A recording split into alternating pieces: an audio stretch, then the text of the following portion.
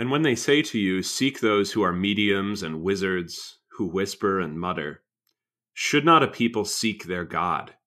Should they seek the dead on behalf of the living? To the law and to the testimony, if they do not speak according to this word, it is because there is no light in them. Isaiah 8:19 and 20.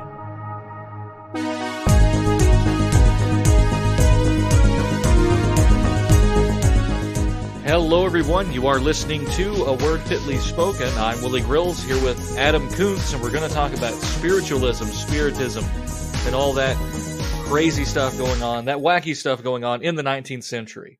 Adam, how are you? Doing great, despite the weather, which is bright, but extremely cold. Yeah, it's actually, believe it or not, 34 degrees here as we record this, Okay. which is very chilly here, but we're going to hit in the 40s today. It'll be in the 60s tomorrow. We'll be fine. We'll be fine. There was one thread of snow this year, and nothing came of it. So we're fine. I'm glad you averted that. We're looking at 15 for the high for the next several days. Well, we did have a water leak here at the church, possibly due to cold weather. We don't know, but we got a good crew of members out to dig things up, and I will not tell the audience how they found where the water was. But it is a word fitly approved method. But good crew here, members who are able to come out and do it. So that was good to see. So that's been our only, I'm going to call that a weather related setback, perhaps. But mild hiccup, but we made it through and everything. So anyway, yeah. So, and then it'll, I think, just keep getting warm from here. They tell me that February weather will be interesting. So we'll cross that bridge when we come to it. But are you still not gray like Fort Wayne? You're going to plant in February? I think we got a pretty generous growing season here. I can tell you that. Yeah.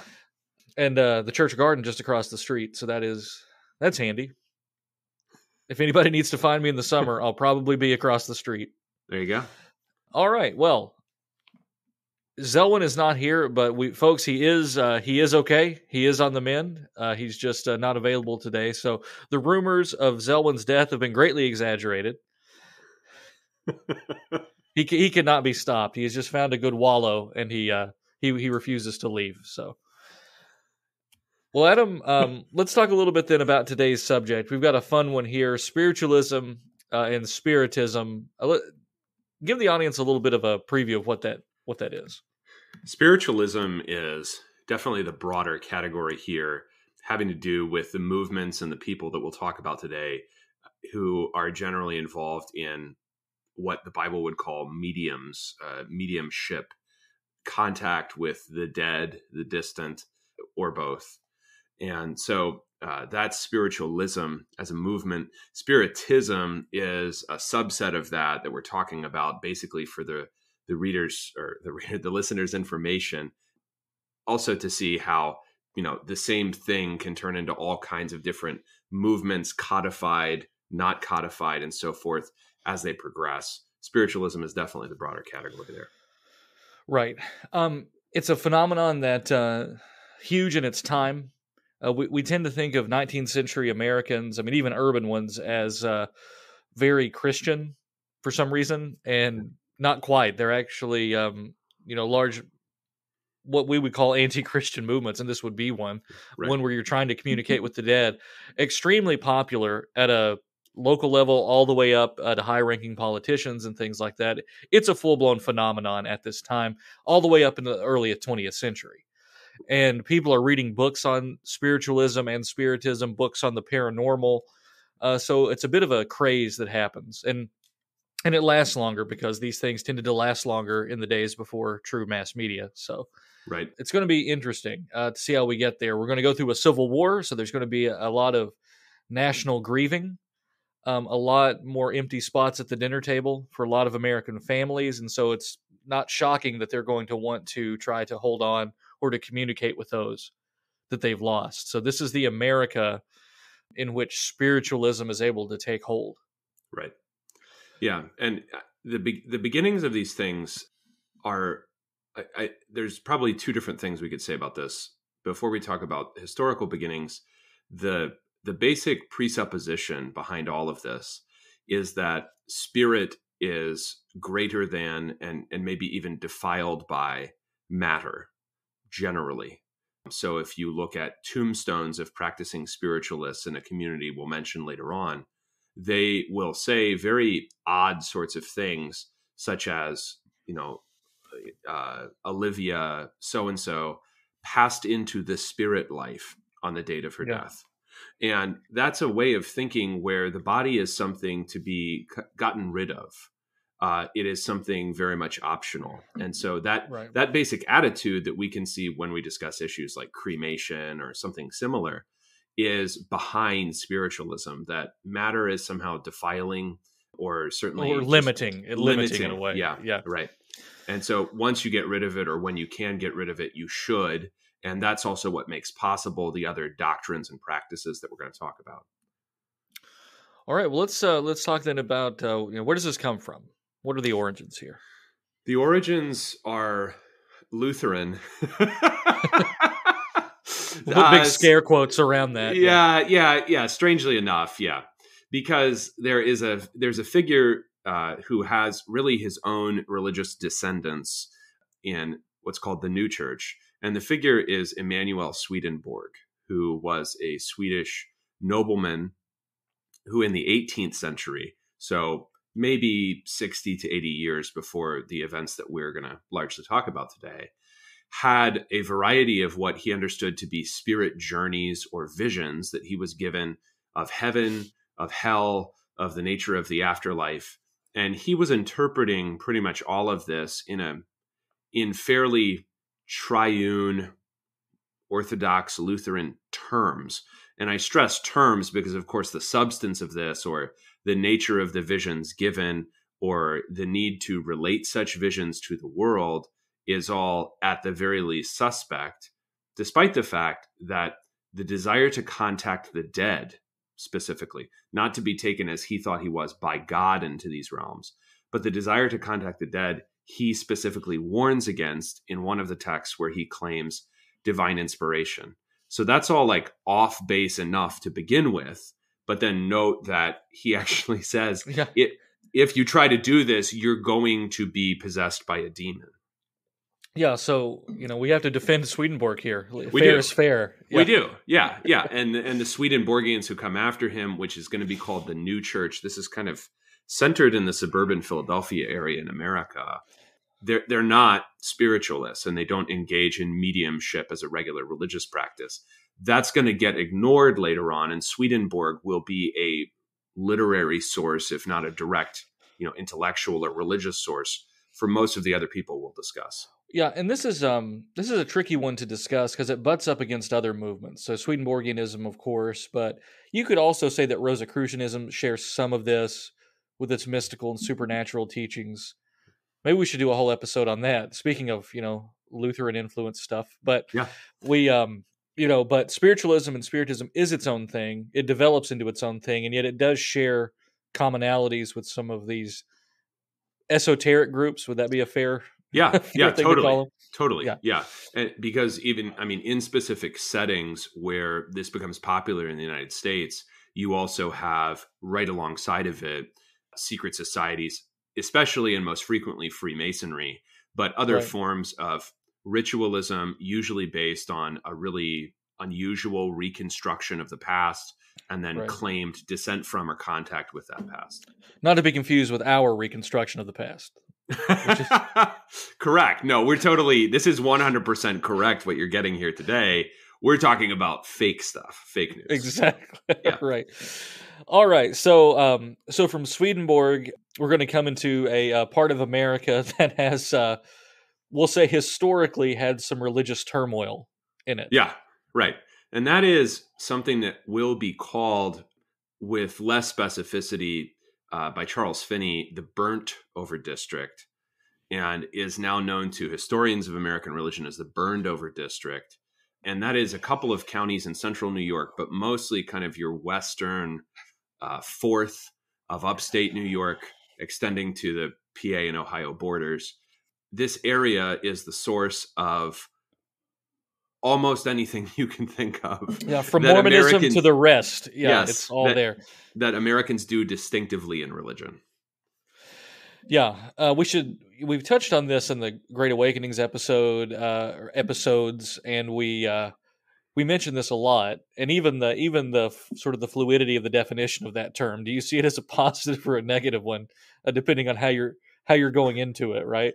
Yeah. Are they burned over because it was the the flame of revival, or are they burned over because nothing can grow there because of that? Right.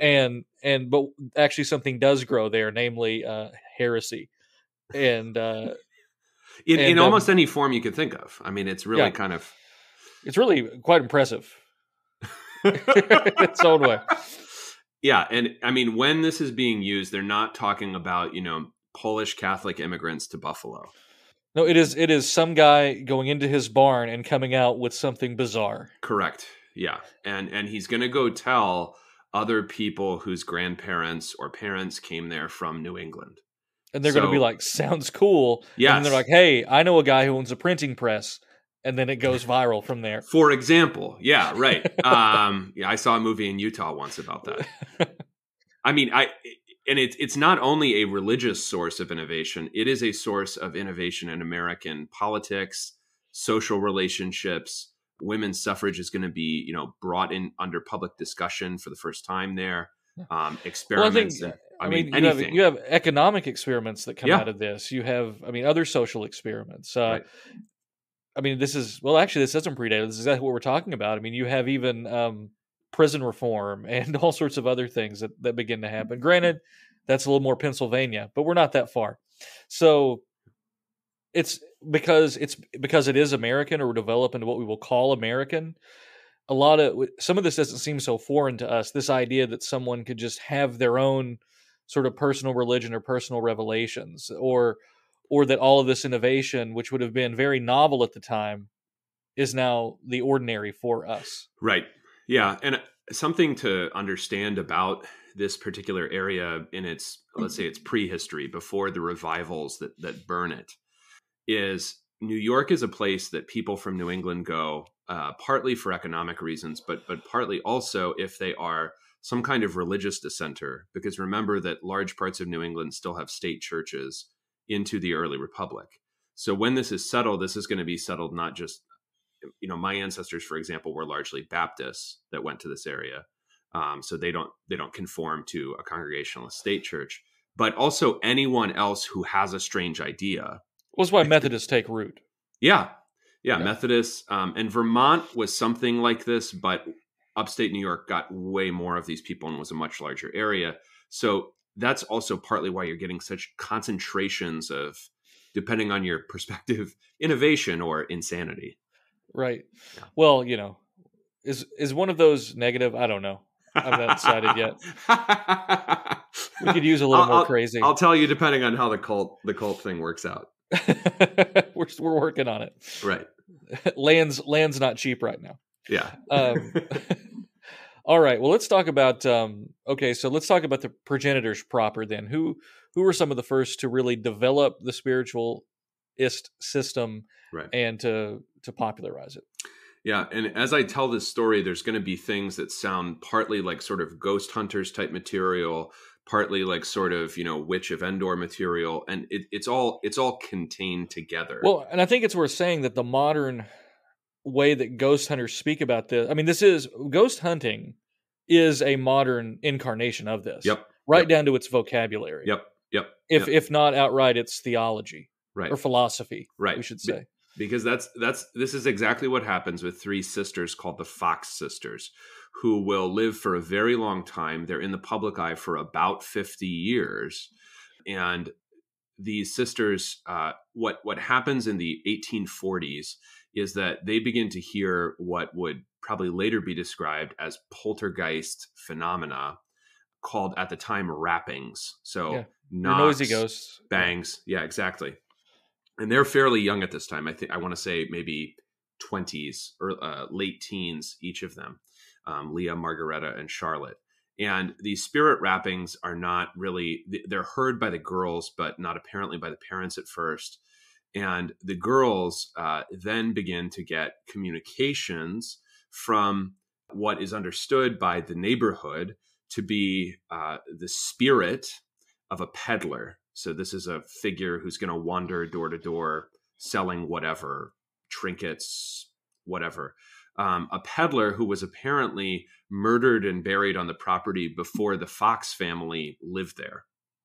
So there's also this sense of blood crying out in the story, and the blood cries out and contacts these sisters who are peculiarly attuned to these things. They hear the rappings, and they finally divine the source through contact with the spirit of the peddler. That puts the rappings to rest, and coverage of the story, again, print is really important here. Coverage of the story makes the three sisters famous. Right. Our boy Horace Greeley and his New York Tribune, he's going to really take up their story, I guess we would say, and then it all goes from there. I think the first question our people are going to have is, why do these stories, why does this initial story captivate America, and why do they continue today?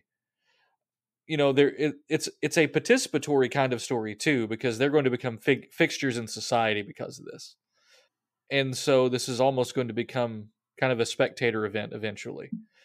We'll talk about seances and things like that later, but why do you think America becomes captivated and continues to be captivated by stories like this? Partly it is captivated because of the power of media. I mean, Horace Greeley is one of the people instrumental in shifting Northern public opinion on the necessity of abolition through his newspaper. So media is incredibly powerful. And if the people in charge of the media have, an openness to covering these things and not just denouncing them, as say a newspaper in Massachusetts 100 years earlier almost undoubtedly would have done, then away we go. Who knows what new ideas we may have. Well, and if I'm not mistaken, because you start to think, well, where were the churches in all of this? But aren't they sort of taken under the wing of some radical Quakers shortly after this? So it's going to give them some legitimacy, I guess you could say. Yeah, we know who the real Quakers are. I think that something to always keep in mind is what you said about the degree of religious practice, and this is going to go into the relative popularity of spirit rapping sessions like this, that table turnings, seances, and especially public events surrounding either the Fox sisters or the enormous number of mediums that are going to spring up in the next, roughly 80 years in America, is that they are going to occupy this niche in American life that churches no longer occupy for certain groups.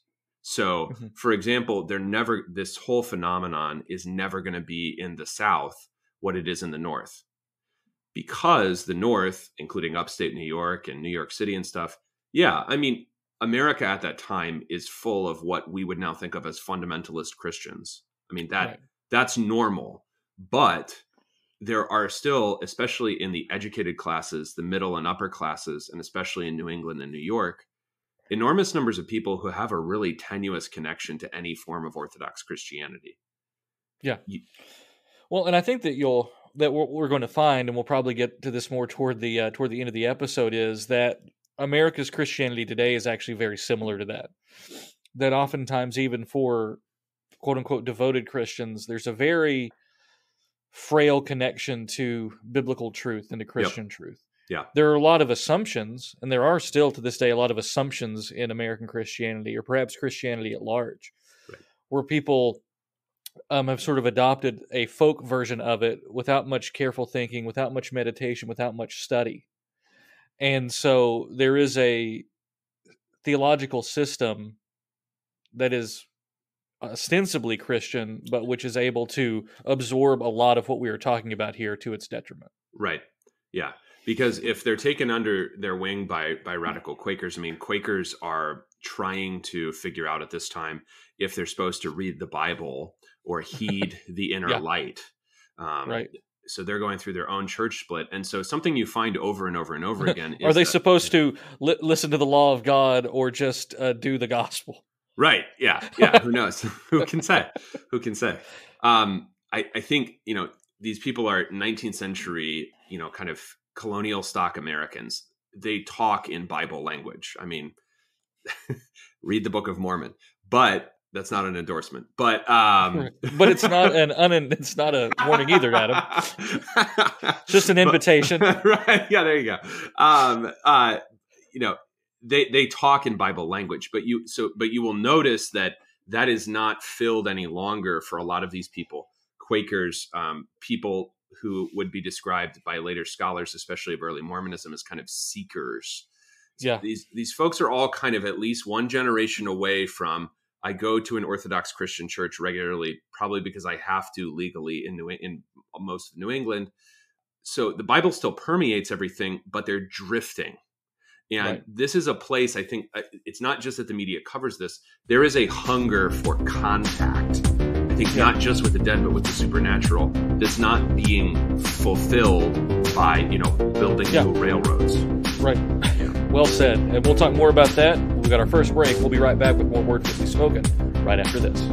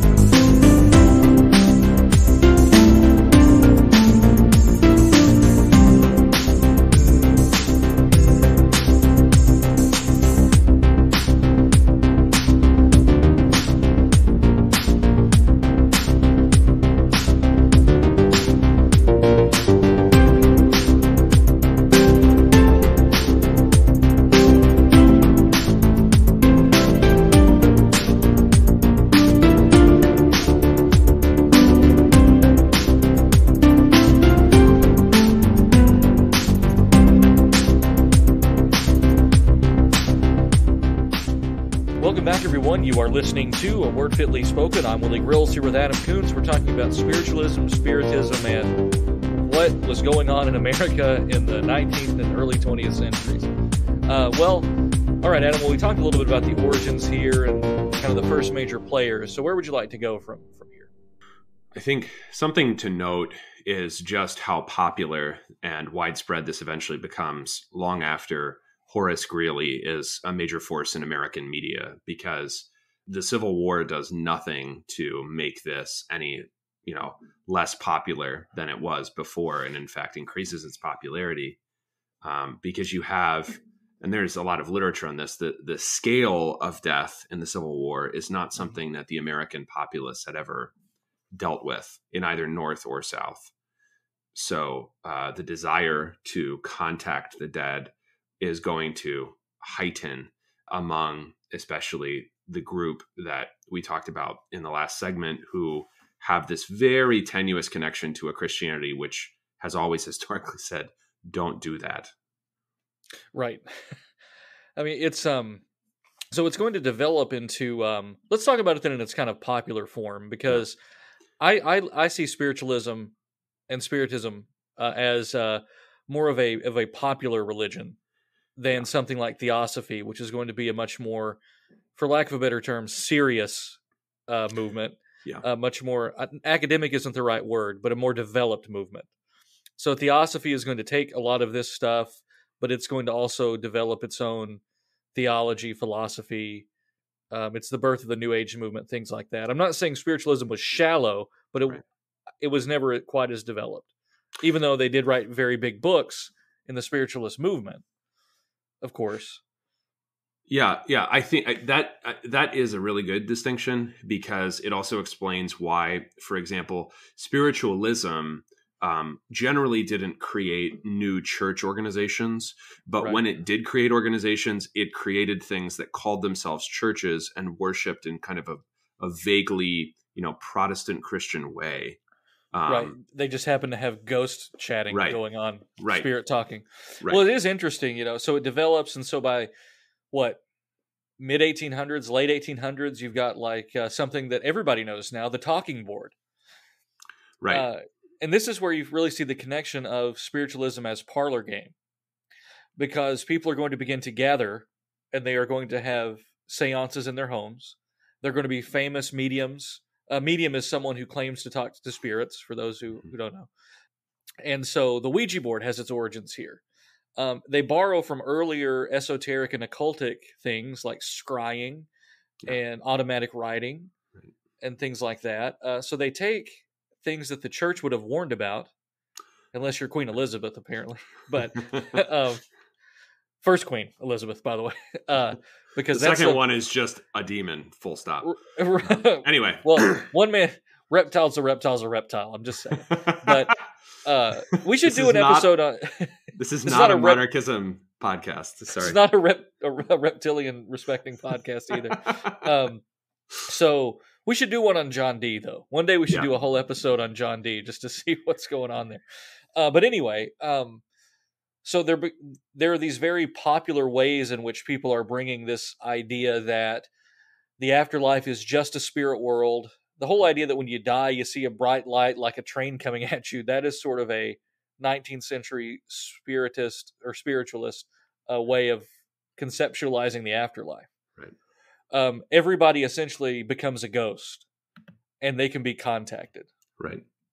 And the idea that it's popular also explains its connection, at least doctrinally and often sociologically, to things like Christian Science or Christian Science's predecessors in terms of what was called animal magnetism or sometimes faith healing. And often a medium, not the Fox sisters, but a very famous one, Andrew Jackson Davis, did the whole range of these things. He produced these kind of quasi-theological treatises. He contacted the dead. He also engaged in faith healing.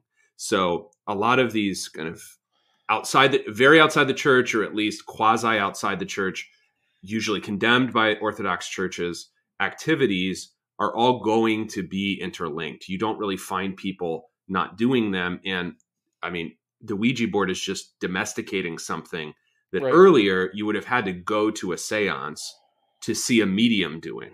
And then it's the Industrial Revolution version of devil worship, essentially. It's the homogenization. It's the craft foods of necromancy. Yeah, it is. Yeah, because you don't have to have like an artisan producing producing contact. You yourself have within yourself what they still call in spiritualist organizations the capacity of mediumship. Everyone could be a medium. I mean, this is so American, right? It's not just can you do this evil thing and we can sell it to you, but any of you can do it. Want to talk to the dead? Pull yourself up by your bootstraps. That's right. Yeah, pull yourself up by your spirit life bootstraps. So yeah, and very seductive movement, really, because it preys upon the grieving soul. Yeah. The person who's lost that loved one, they want to contact them. And this is the absolute state of Christianity at the time, because the Bible's very clear. Don't talk to the dead. And they're not even clever about this. They're not even going to do like a pray to the saints, all are alive to God kind of thing. They're going to say, whatever. We're all, they don't even care, because it's not Christian. So it's not an issue for them. They don't see this as sinful, and they don't, even though there'll be warnings about abusing this or about malevolent entities, there's no real worry. No. And I mean, geographically, the same area that's not only the source of this, the Fox sisters, a lot of these other social movements we mentioned, this is the same world in which, among, for instance, Northern Baptists at this time, you already have debates about the inspiration of Scripture. So churches are already being cut off at the knees as to their capacity to assert anything with divine authority on the basis of Scripture. Well, this is the same era that we have higher criticism. I mean, this is, I don't want to like bash Westcott and Hort like a KJV only podcast, but this is a time where people are beginning really for the first time to doubt not just the word of God, but the idea that the manuscripts they're based on are corrupt. Right. So they're not going to come right out and say, oh, the Bible's corrupt. They're going to come out and say, oh, you've been using bad manuscripts. So that even academically, they're starting to say, well, you might not really have this word here. Right.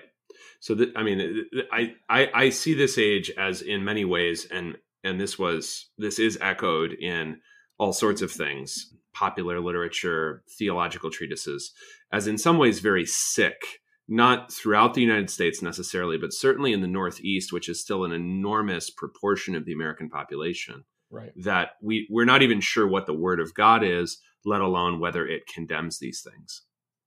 All right. Well, let's, where do we go from here then? It's beginning to grow big, and where does it go? Yeah. I mean, your distinction between popular spiritualism and, sort of intellectually justified is probably the next place to go, because things like Spiritism, which is a French codification with select canonical books by a man who took the name Allan Kardec, or Theosophy under Madame Blavatsky, or similar things, those are rolling together spiritualism with an impulse toward Eastern thought that you find long before the Civil War in people like the Transcendentalists. Yeah, I think it gives it a legitimacy that it was searching for, which is, something all religions want, but it gives it an alleged tie back to the past, to something deep, and therefore deep into the past means it's legitimate. Right. In a lot of people's thinking, right? Yeah, totally. Right. Because if you take the rather crude idea that spirit is superior to matter and spirit is eternal and matter is passing, that's something that almost anyone can sort of grasp, and probably is the default in most people's Protestantism. Nonetheless, that gets taken by intellectuals and rolled into concepts such as reincarnation, which is not yet in the 1870s. It will be by the 1970s, not yet a common idea of which the average American would have heard. No, it's the rare, like, European explorer who spends too much time in India.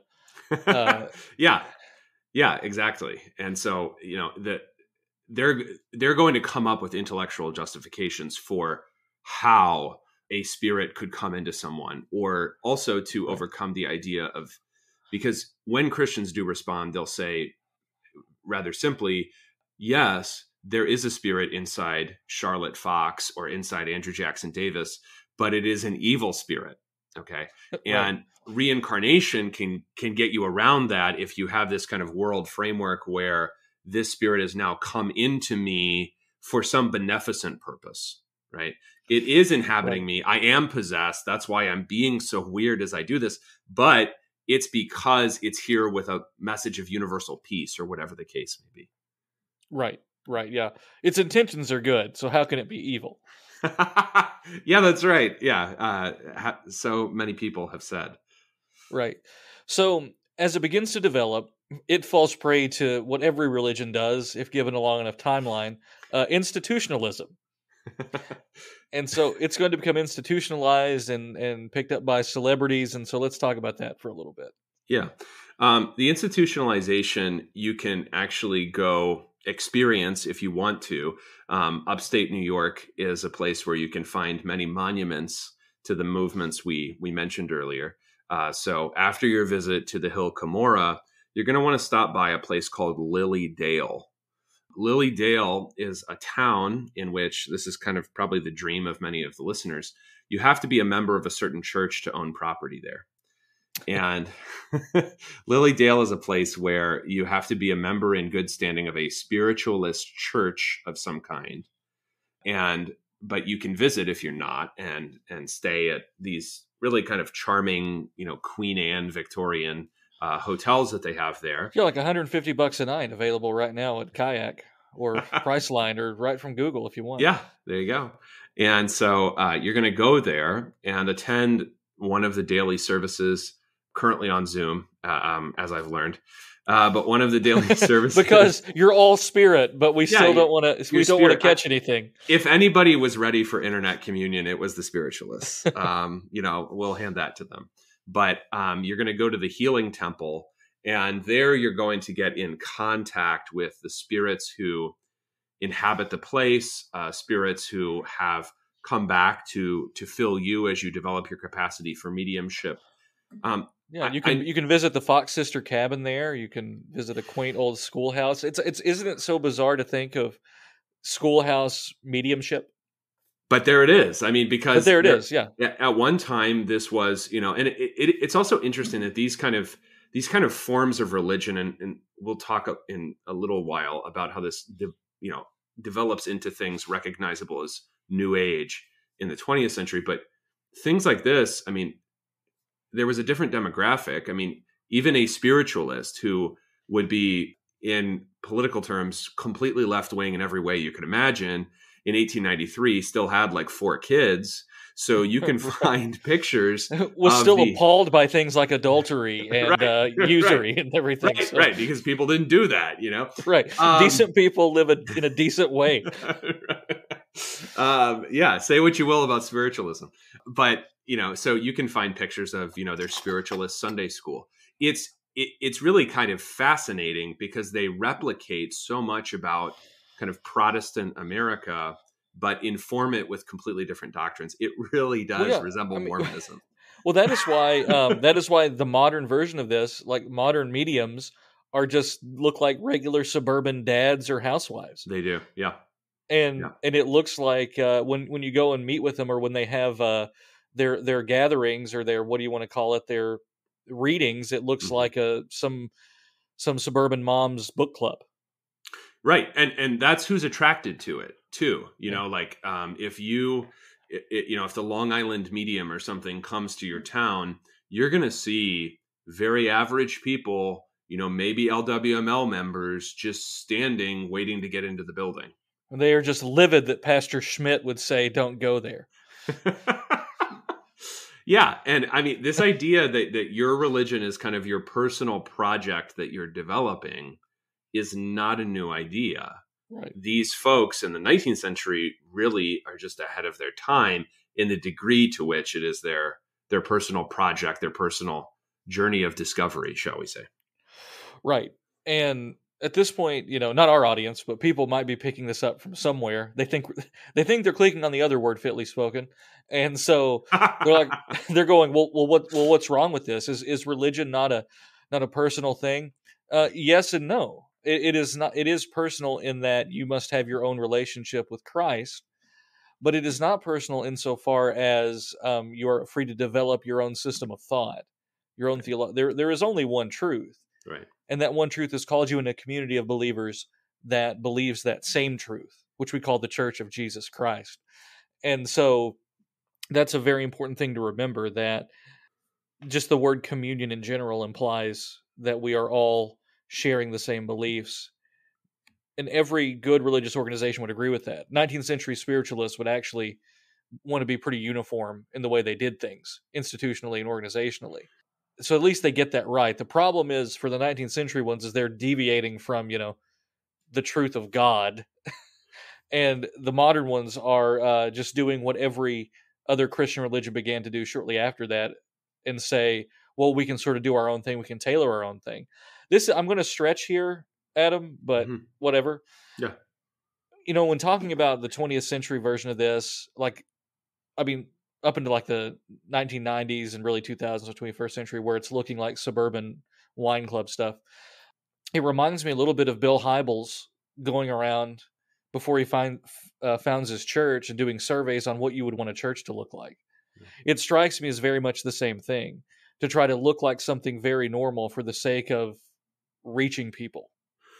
Right. Yeah. I'm not saying Willow Creek is spiritualist. I'm not, right. But this kind of spirit of let's appear normal so that people will believe what we say is an interesting phenomenon to me. Yeah. Yeah. And if you look at cartoons or accusations made against spiritualists, the accusations are very similar to accusations against especially megachurch pastors in the 20th and 21st centuries.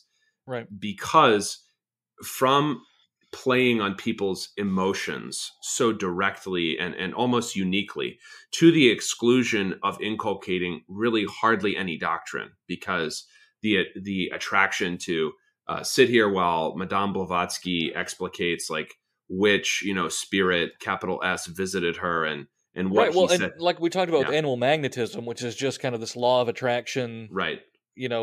I'm trying to think if there was in the early 1900s, there's hundreds of books written with all these different titles, but it's all the same idea. Yep. That just believe hard enough, have enough positive energy, you'll bring it to you. That's right. Kissing cousin to spiritualism, spiritism, and theosophy. That's right. But, no, totally. Yeah, and if these people, go ahead. Yeah, and it's the same idea from these mega churches in many ways. Yeah, and if they were alive, I mean, if there were ebooks in the 19th century, they would have been written by, mesmeric healers and mediums, because it does inculcate the same idea that your heart's desires can be fulfilled if you follow the teachings or buy the book or attend the reading. Yeah, of these 10 principles. I mean, it's not dissimilar in any way, other than the quality of paper that it's printed on.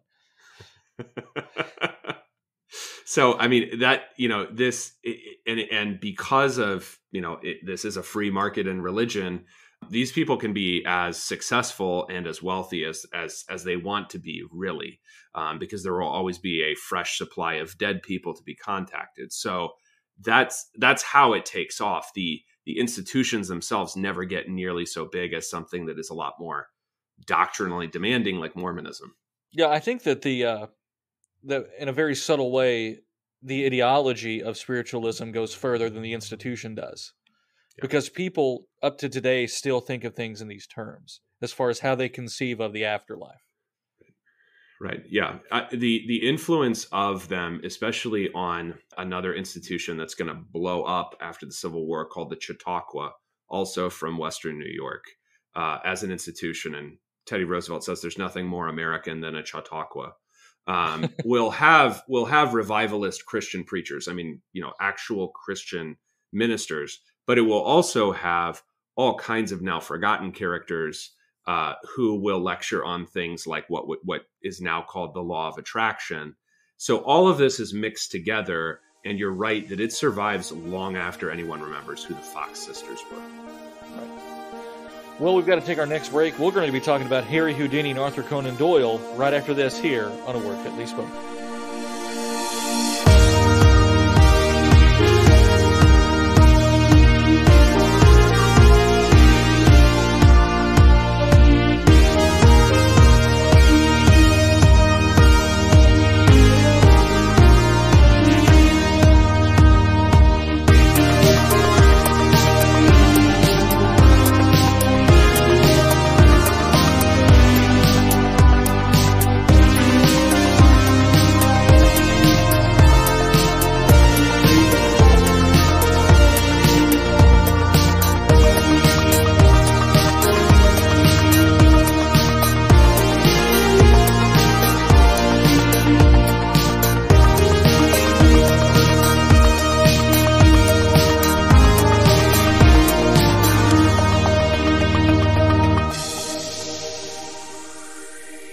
Welcome back, everyone. You are listening to A Word Fitly Spoken. I'm Willie Grills here with Adam Koontz. We're talking spiritualism, spiritism, and all wacky talking to the dead stuff in the 19th and 20th centuries in America, and why we're in the state we're in today. Well, just before the break, I began to talk a little bit about Sir Arthur Conan Doyle, a famous creator of course, Sherlock Holmes and other things.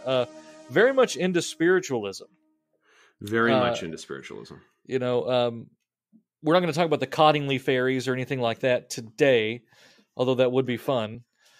But is it fair to say that, I don't want to say he's not skeptical, because he will claim to be very much empirical when it comes to supernatural things, but let's say he's a supernatural respecter. He's a paranormal respecter. He is definitely a paranormal respecter. I mean, he probably would listen to this podcast if he had been alive to listen to podcasts. Right. He might not have liked everything, but he would have written letters to us. He would have been He would have been an email to admin at WordFitly or podcast at wordfitly.com. Yeah, he definitely would be in the Facebook group WordFitly posting, and and it would be a mutual admiration society. I mean, I love Sherlock Holmes. Well, speaking of talking to the dead, I did, while we were recording, get a request from Alfred Raywinkle to join WordFitly posting. So, people's sock accounts are getting wild these days. We love it. Automatic approval. We will work on that. We will get you approved if you're not. So let's talk about Sir Arthur Conan Doyle. So he's going to be very much a celebrity endorsement for this kind of philosophy. Very much so, because he is a member of a British group, because this obviously, things that happen either in the US or the UK always spread from one to the other relatively quickly. A British group called the Society for Psychical Research, and they're using the word psychical as in spiritual or soul-ish broadly, not as in merely psychological, the way we think of it. And so that society is going to research maybe chiefly mediumship, but also other things, which is where his interest in fairies and other intermediate beings comes in. And it will be ostensibly skeptical, but it will finally come down, and he will certainly come down himself, on the idea that the supernatural and the reality of spiritual existence and of spirit possession, whatever the precise metaphysics of that are, those are all real things. These are not merely hoaxes, which will be the other popular option, especially spread through the media in the United States through a group at the University of Pennsylvania called the Cybert Commission, who researched these things in the 1880s and say it's all just fraud. It's sheer fraud. Yeah. Which one of the Fox sisters will actually say is true in 1888 and then recant, and the other two never recant. So in opposition to that option, saying none of this happened, none of this is real, nothing's going on, Doyle believed that these things were real. And even before, and this is important to note, before his son dies in the First World War. Okay. Right. Because a lot of people think he's just trying to talk to his son. He believes in these things before his son's death. Yeah, and we have writings demonstrating that. Yep. He is friends with the most famous magician of all time, Harry Houdini. And this actually compromises his friendship with him because Houdini sets about to debunk spiritualism and mediumship. And he writes a book called A Magician Among the Spirits, and all about debunking. Yeah, he was your average, Pale of Settlement debunker. So everything for him is just borrowing from stage magic. Now, I think in large part he is correct here. A lot of what is going on is stage magic. Yeah. And even things like there was something called spirit photography, where people would claim to take photos of ghosts. Right. And your average, person at that time doesn't care to know how photographs are made, and so he's demonstrating how the ghost of someone can be faked on film and things like that. He's showing how some of the rapping noises were made and things like that, and this really drives a wedge between him and Doyle. Houdini, really has a grudge against these people, and he called what they did humbug, which is a 19th century way of calling BS on something. Yeah, right. We should bring that word back. It's pretty cool. But that is what he called it. And this is kind of where the discussion goes, where we would say, okay, do we accept that all of this necromancy is just parlor tricks, magic tricks, or is there an actual spiritual reality here that can be tapped into? And that's why God warns us about it. God warns about using false measures, which would be a trick, but he also warns about real spiritual dangers. Right. And Houdini doesn't believe in any of that, right? So it's not as if Conan Doyle was a Christian or something, but he is closer to the kingdom than someone like Houdini, who flees into really just crass materialism. Well, I can't remember, it's the book he wrote on superstition, and he hires like H.P. Lovecraft to ghostwrite for him, Houdini, where it's basically just debunking all miracles. I think there's, if I'm not mistaken, and I know this, but there's at least one other time where Houdini has Lovecraft write something for him, debunking something supernatural. So it's just this naturalist explanation of everything. Right.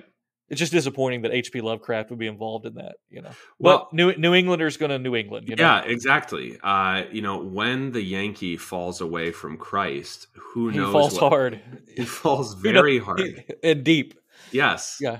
But he cannot escape this idea that something is haunting him, whether that is, the elder ones, or whether that is, the spirit of the murdered peddler. Something is coming for him. Right. I mean, it is interesting. The fiction of those who deny God is often much more horrible than the fiction of those who have God in their hearts. Yeah. And maybe we should think about that when we pick up a fiction book to read. What are you taking in? What is this author putting out that you're going to imbibe by reading this? That is sort of a minor point, but it's something that Lewis brings up in his science fiction. Yeah. It is that the imagination of the modern man, because it has been trained by ungodly minds to conceive of evil, imagines far worse things than may actually even be real. Absolutely. Man-made horrors beyond our comprehension. Yeah, there it is. And people should realize that words, spoken, written, words actualized, become reality if we're not careful. Yeah. But that's a subject for another time.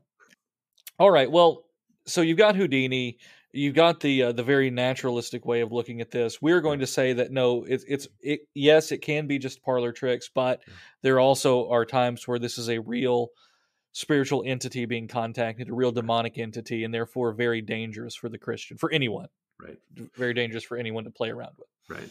And I mean, I would say that, you can maybe suspect parlor tricks if you're dealing with a performer. Right. You should not if you are engaged in a practice yourself. Yep. That you're not making the table walk. Yep. You're not making the planchette move. Right. That you're not doing this. So what is it? And the Houdini type will say, well, it's all just suggestion, and you can suggest things to yourself. But that's also just running away from God again. That's running away from a world that is very much real. Yeah, and I think that those suggestions only make sense to otherwise believing people, because if we don't have the same strict spirit matter distinction that, say, a 19th century Quaker might, we still nonetheless might suspect on a very basic level that somehow everything is psychological. And so if Houdini says, well, the effect that this had, or whatever, Carl, he's kind of proto Carl Sagan or something at this point.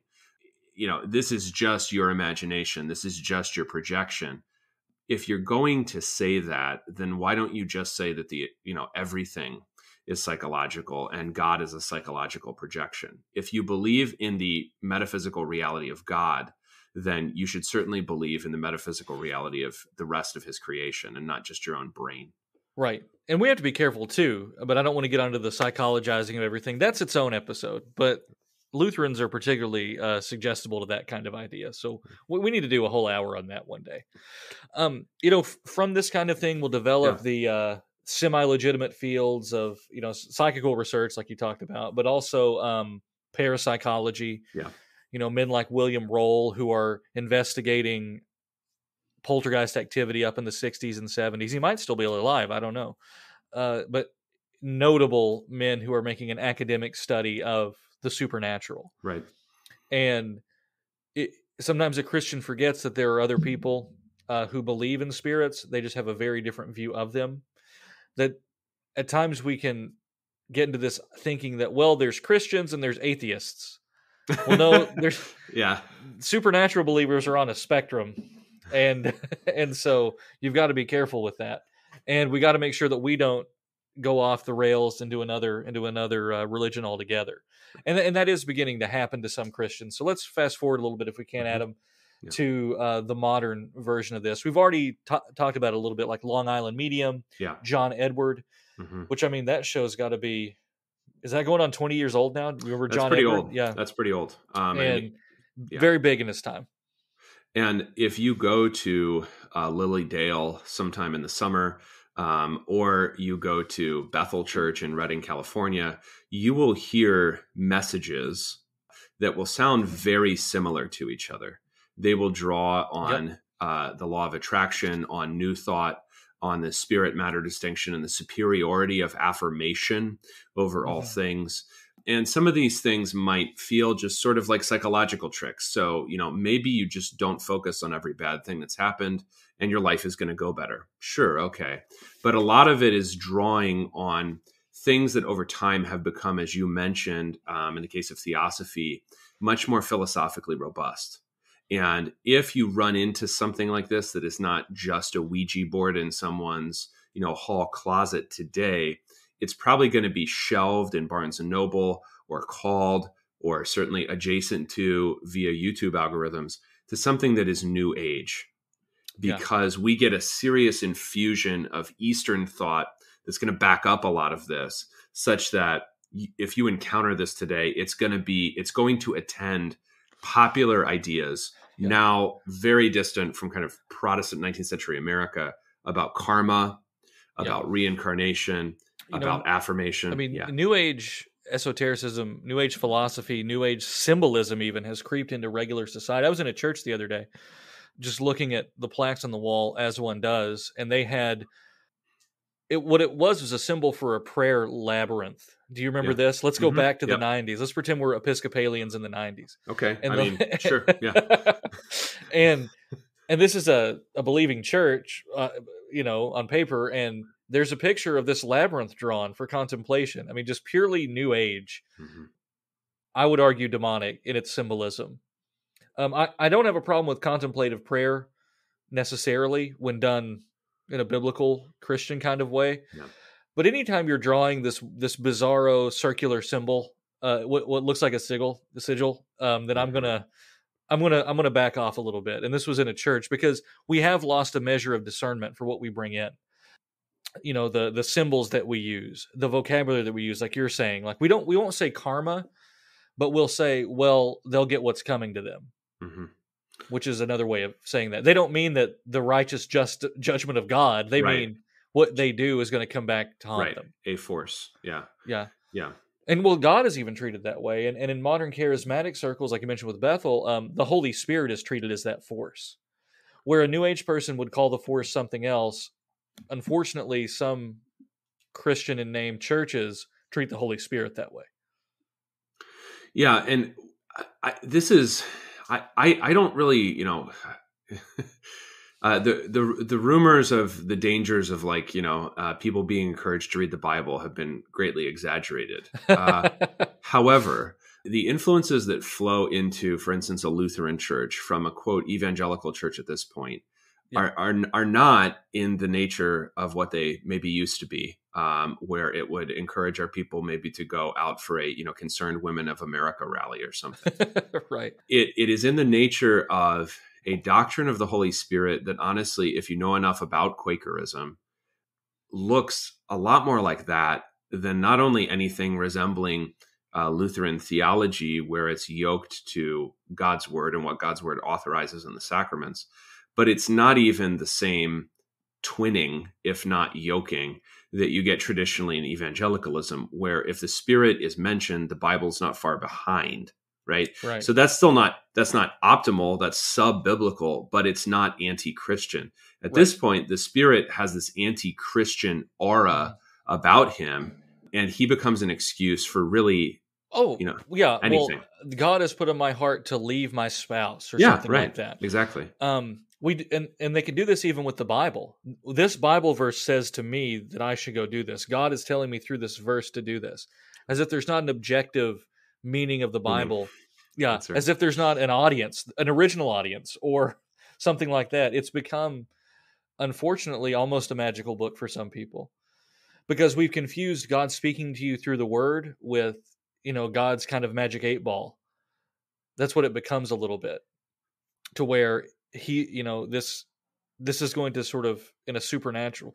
See, I've got to be careful the way I put this. God will supernaturally convict you and communicate to you through the word, but not in the way you think. Right. Not in the way it's sometimes taught. A Bible verse cannot mean something for you if it's completely divorced from its actual biblical meaning. Right. You just can't use it in that way. Yeah. But to go back to the original point of basically this idea is the Spirit is there to guide you apart from the Bible, but what you really mean is the heart wants what it wants. And so God is going to give you those desires. That's right. Because when you think about the things that we've talked about, the yearning to contact the dead, the yearning to have mysteries resolved, what happened to this peddler who disappeared in the neighborhood, those are all things that are common in human beings, these different yearnings. But you need to look at things by their fruits. So the fruits of this are that they divide churches, they lead people out of churches, they create things that are called church, but are in no recognizably doctrinal sense church. Okay. And so you look at things by their fruits and you observe what the fruit of thinking of contact with the supernatural as being a fulfillment of my desires, or contact with the supernatural as being my explanation of how the Holy Spirit explained what I should do with my life, apart from anything else or apart from God's church. Yeah. And it's really that simple. Yeah. And kind of go back to square one here. We have a flawed pneumatology because it begins with a flawed anthropology. We're following after these internal desires and we're letting them lead us wherever we want to go. Right. So that on the one hand, you can say, my heart is broken because I'm grieving for this person. Let me reach out to this medium to talk to them. Let me reach out to the dead or someone who claims to speak to the dead to try to contact them. Yeah. And then fast forward to kind of what we're talking about here now. Now my heart is leading me towards something sinful, but I believe it's God talking to it when really it's just your own sin telling you, or the devil whispering in your ear. Right. So that's kind of where we're at. You have to understand who you are as a fallen man and as a sinful man before you can begin to trust those inward impulses. Right. Yeah. And that capacity to discern the spirits is not just an admonition about other people or movements or pastors. It's also about oneself. And if you can't tell the difference between the old man and the new man, or you've been taught that only the old man is really operative in you, for example. Right. Nobody would ever teach that, implicitly or explicitly. Right. Yeah. That's, but a hypothetical in-house heresy. If that's the case, then you have an incapacity to discern the spirits. You can't tell the difference between what is holy and what is unholy. And if you can't do that, then you will follow every deceitful spirit. And one way to recognize when deceitful spirits are being followed is not just by these variety of practices that just for no particular reason always appear next to each other, taking people's money, lying, doing weird, wicked things, writing as if you are under inspiration of the Holy Spirit about very specific things. That's going to appear from the Fox sisters down to Deepak Chopra. Just watch what happens. And when it happens, learn to watch the same things in yourself so that you are not likewise deceived. Very well said. Well, Adam, thank you so much. Always a pleasure. Yep. This has been A Word Fitly Spoken. If you like what you heard and want to know more, check us out at wordfitlyspoken.org, facebook.com/wordfitly, or Twitter @wordfitly. I'm Willie Grills here with Adam Koontz. God love you, and God bless.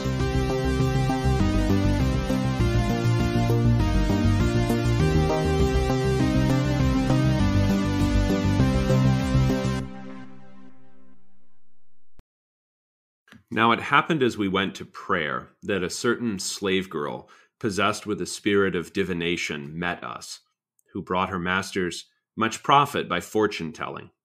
This girl followed Paul and us and cried out, saying, "These men are the servants of the Most High God, who proclaim to us the way of salvation." And this she did for many days. But Paul, greatly annoyed, turned and said to the spirit, "I command you in the name of Jesus Christ to come out of her." And he came out that very hour. Acts chapter 16, 16 to 18.